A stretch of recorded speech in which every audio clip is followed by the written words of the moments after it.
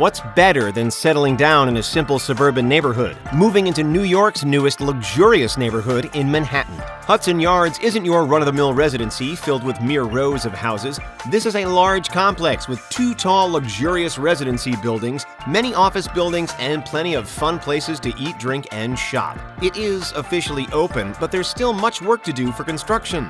But just what can a proud resident of this complex do in their daily lives? How does a typical Hudson Yards citizen spend their time? Let's take a look at how the people of this luxurious neighborhood live, work, and play throughout the day.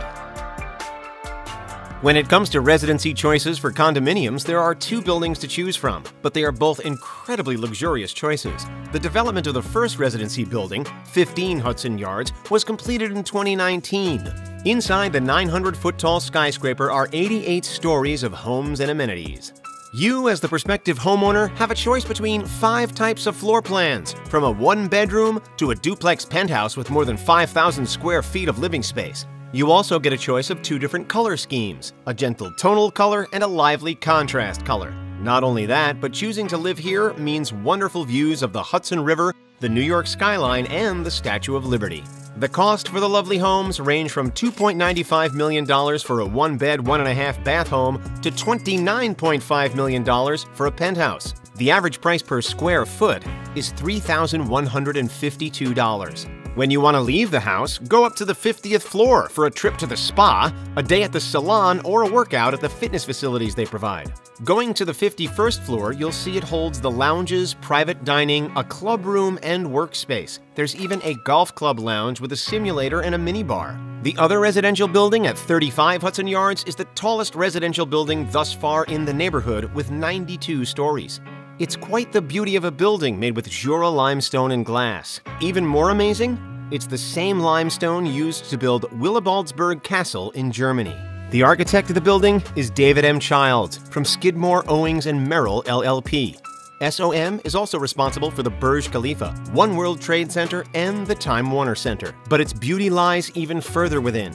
Starting on the 53rd floor, it has 2 to 6 bedroom homes with 1,500 to 10,000 square feet. The homes have a cost range of $4.25 million for a 2-bed, 2.5 bath to $59 million for a penthouse. There are amenities similar to 15 Hudson Yards, such as a golf simulator, but there's also a library, a children's playroom, lovely tapestry art by Helena Hernmark, and even the Equinox Hotel. The 24th floor has a grand terrace and a grand dining room, along with a sky lobby for outdoor dining and wide-open views. Whenever you wish to go for a swim, jump on into the 25-yard indoor saltwater pool, plunge pools, and the outdoor leisure pool that is available along with a whopping 60,000 square foot Equinox Fitness Club. Sadly, even the high life in a high-rise doesn't make you immune to work. However, there are places you can go to focus on your daily tasks. There are a total of 4 office buildings, with one of them on the way to completion in 2022. The office buildings are 10 Hudson Yards, 30 Hudson Yards, 50 Hudson Yards, and 55 Hudson Yards.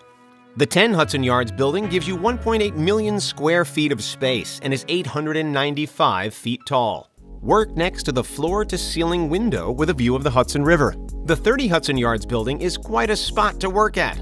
It's the 2nd tallest office building in New York. It's even taller than the Empire State Building. You can take that height in by going on the observation deck, called Edge, on the 100th floor. You can buy a general admission adult ticket to go there for the price of $36. Whenever you need a lunch break, you'll get direct access to their fine restaurants. 50 Hudson Yards is already home to BlackRock and Facebook. If you're lucky to work for either of them in this building, you'll be getting amenities like an on-campus health clinic and a child care center. Even though it is just outside the number 7 subway station, there is an on-site bike storage area for those who prefer to bike to work. However, this particular building is not complete yet and is set to be finished in 2022. 55 Hudson Yards will be 780 feet tall with 1.3 million square feet of space. The building's look was inspired by the revitalized Highline District, according to the Hudson Yards website, and is made with matte metal. However, with the pandemic going on, people are trickling their way to outdoor areas for additional work spots. Luckily, those spots are available for you. Work on the outdoor patio of Kindred by buying a table reservation for $25 per person. If a rooftop workspace is more your style, buy a private membership for Spring Place for $3,000 a year, $21,000 for those lucky enough to be under the age of 30. Well, hey, all work and no play makes you a dull New Yorker. Hudson Yards claims to be the cultural center of Manhattan's New West Side. So let's take a look at what fun you can have as a Hudson Yards neighbor. According to the official website, there are more than 100 diverse shops and culinary experiences, along with 14 acres of public plazas. The Edge, the observation deck at 30 Hudson Yards that we mentioned earlier, is the highest observation deck in the Western Hemisphere. It has 360-degree views thanks to its angled glass walls, see-through floor, and outdoor steps.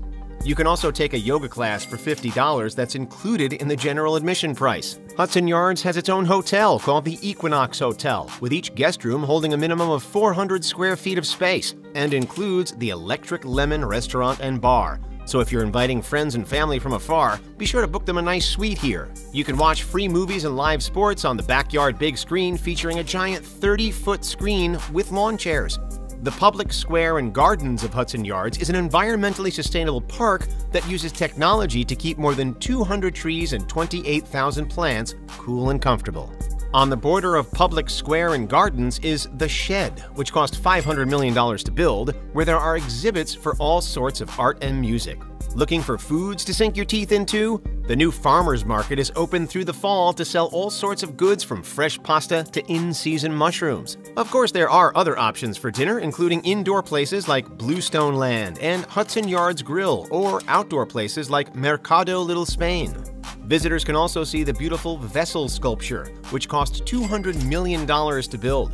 Though the price of a luxury neighborhood is of course high, it took $2.4 billion to extend the No. 7 subway line, $1.2 billion for about 4 acres of parks and open space, and $359 million in interest payments on bonds when revenue from the development fell short, according to the New York Times. Additionally, the $6 billion in tax breaks involved include $25 million for BlackRock, $5.5 million for L'Oreal USA, and $14 million for Warner Media. There is so much to do at Hudson Yards, but there's also still much to build. Even with its current 5 towers, 16 towers are still expected within a couple of years. Hudson Yards is expected to be completely constructed by 2024. Did you know that Rob Gronkowski, a football player from the Tampa Bay Buccaneers, bought a home from 35 Hudson Yards? The Super Bowl champion snagged a 3-bedroom, 3.5 bathroom with 2,652 square feet. The cost? $7 million. Do you know any other celebrities that live in this giant neighborhood? Leave a comment below, and don't forget to subscribe. Thanks for watching.